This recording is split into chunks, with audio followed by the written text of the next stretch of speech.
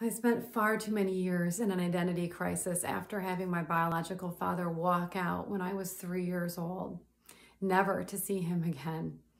Transitioning that and the hard life in between to 45 years old and watching my 93-year-old grandmother weep tears of joy when I took her maiden name as my last name, as the icing on the cake, and finally finding my authentic identity. She didn't need to know any of the details in between of that.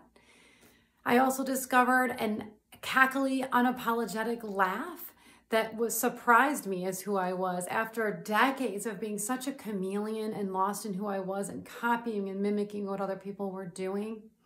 I learned that knowing that what I was using as a coping mechanism in overcoming the tragedies and obstacles in my life was actually okay it was appropriate to interject humor and use high intellect in conversations.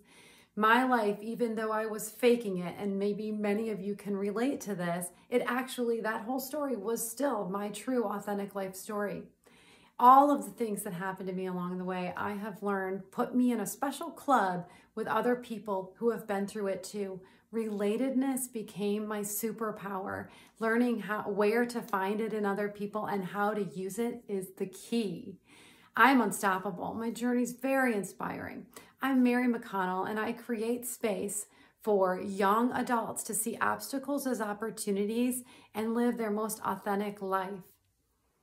As a woman in leadership in an engineering field that is male-dominated, I specifically reach out to teen girls who are interested in being in the field and have fear that they aren't good enough, smart enough, don't have the money. I will help you overcome any and all of those obstacles. No excuses.